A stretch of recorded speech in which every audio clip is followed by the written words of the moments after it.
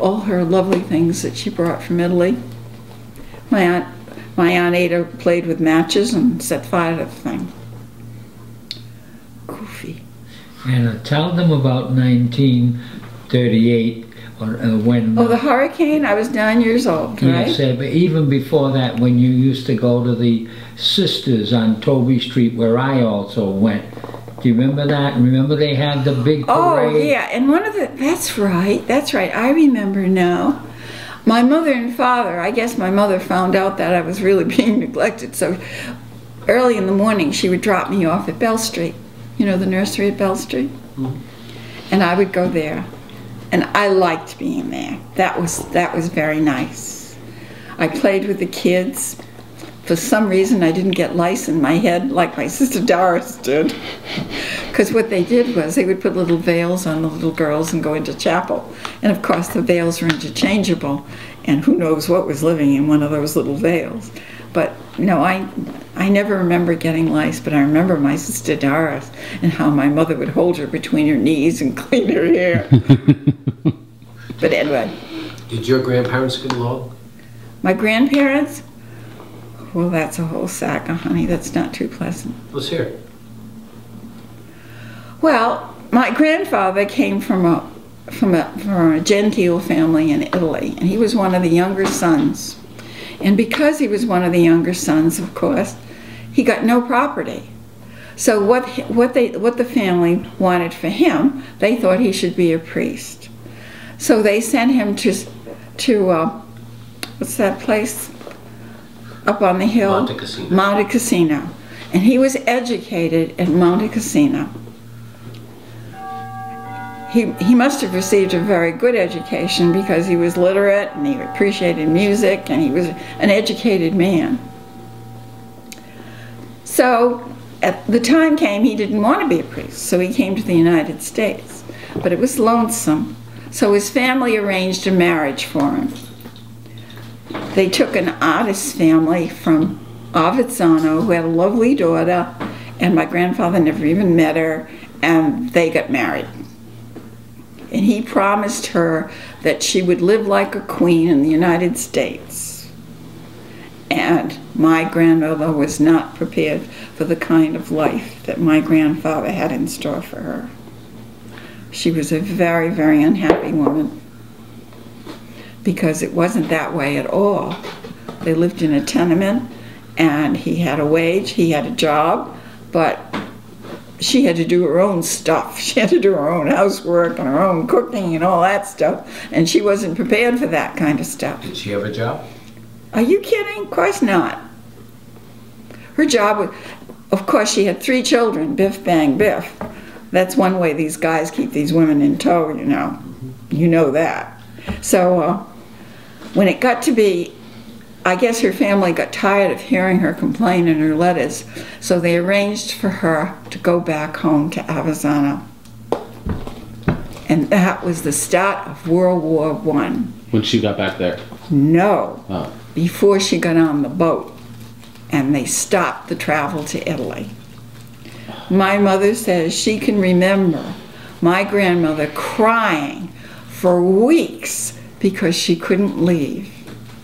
Did she go trying to go with the kids or without the kids? She was going to go with the kids, all 3 of them. She was going to take them back home to her mother and father. So that was, I don't know, that was tragic. So my grandmother, she just coped with it. Did she ever get to go back? No. The happiest time my grandmother had was moving to California. Well, let's get to that a little bit later then. Yeah. When did you hear about Avezzano? Do you remember that, with the earthquake? I don't remember. It was just always talked about, you know. It was something that was passed. You were much before you. Of course. It was in 1918 or... And what was it? What happened? Now, wait a minute. Was it World War II or the... No, it was World War I. World War I or the earthquake? I think my mother said it was World War I. Mm-hmm. The earthquake must have come after that. I think it did. Yeah. So you don't remember them talking about that, except it happened? Except it happened, yeah.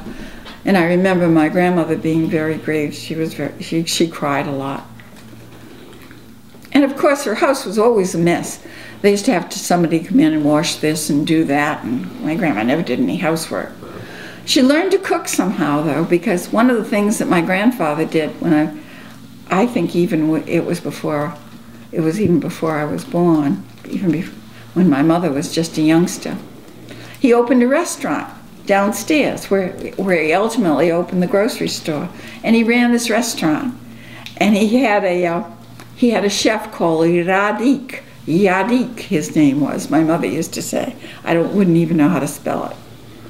And my grandmother learned to cook from him. And since then, my grandmother would cook. She was really a very, very good cook. Cleaning up, that was something else. She used to have Teresa come in and clean up. I remember Teresa. But my grandmother had a very unhappy life. So why else was not happy after that? I mean, it sounds like the whole idea of going back to Italy went away when Avanzano was born. That was well before you were born. Yeah. So do you remember her being an unhappy woman after that? Well, not so you noticed. She was just, she was always placid and sanguine. I mean, never, she was always pleasant. Always pleasant. She was always nice to me.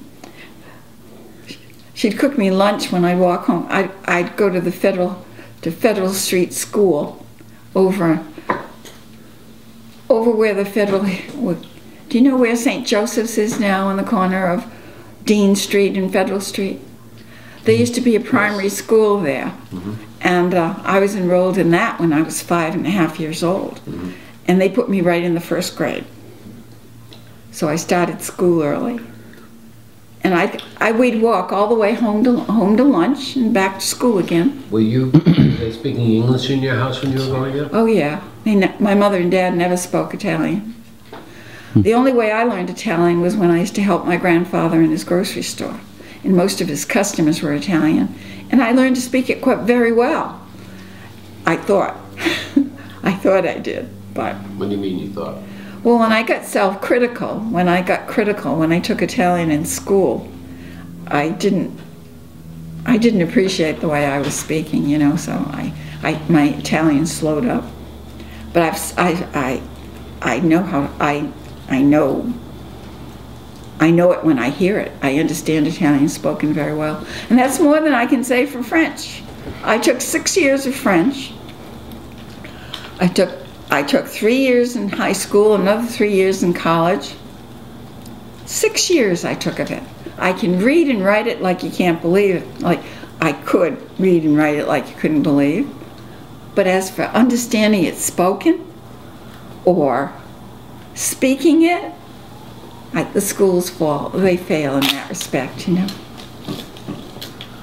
So I had a similar problem with Italian. See, the Italian it was spoken so well, but when I tried to talk to Grandpa's cousins in Pico, they don't understand me. They just don't understand me. So you talked to Peter when he came back here in Italian, Peter and John? My mother and father, we used to speak in English. They learned English very quickly. Okay. Yeah, and of course my mother and father knew Italian, so the kids had an easy time assimilating. Yeah. Okay, what else you want to know? So you went to that primary school when you were 5? Yes, nice. And where were you living then?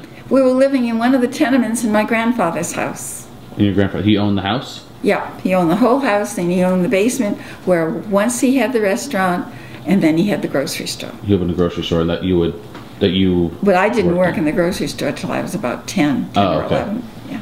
So even though you guys weren't talking, that your mom wasn't talking to your grandparents, you'd still live in there? But that was, they had reconciled. Oh, they had reconciled by then, okay. Yeah, they had reconciled by that time. I would say by 2 or 3 years old, you know. Yeah. They somehow got together. Where was that exactly? The house? Federal Hill. Yeah, 98 Atwells Avenue, right where the highway is now. Oh, okay. The house isn't there anymore. My grandfather, I think my father sold it for my grandfather for $14,000. He Wow. sold it to the city of Providence.